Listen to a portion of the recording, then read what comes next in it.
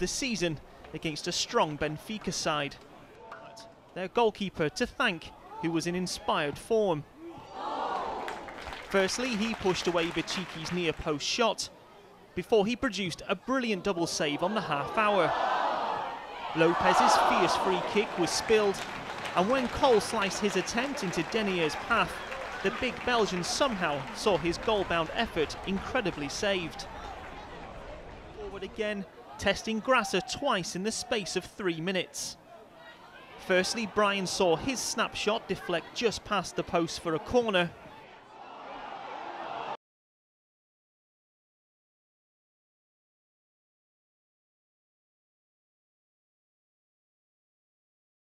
But another well-worked move ended at the feet of Cole, but his near-post shot forced the Benfica keeper into yet another good save.